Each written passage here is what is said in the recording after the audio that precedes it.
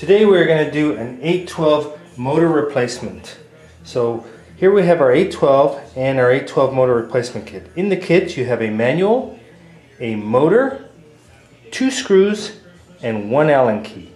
The only other piece of equipment we're going to need is a Phillips screwdriver, and this is what a Phillips screwdriver head looks like.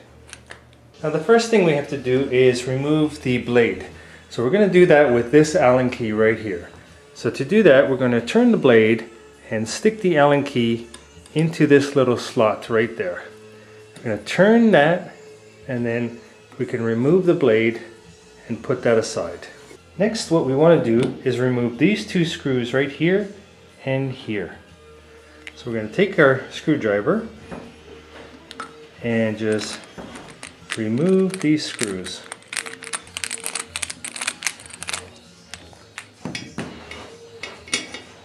Next, we're going to take our motor and turn it sideways like this and feed it and push it through the body of the Ecofan.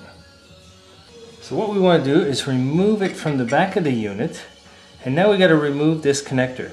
Now we do not want to grab the wires from here. What we want to do is grab the wires right at the connector, and with a little bit of a wiggle we can remove the motor and place it there.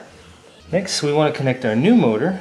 Simply connect the connector, push it firmly in, and put the unit back. Now we take our motor from the back, and now we have it in the front. Next, what we want to do is take our 2 screws and put it back into these 2 holes. So take our screwdriver,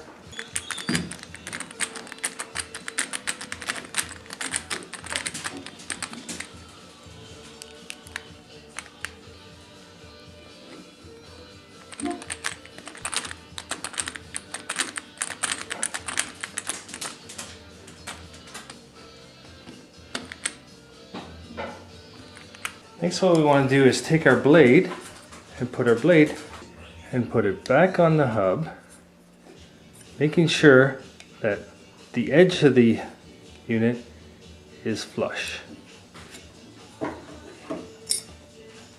And there we have our finished Ecofan.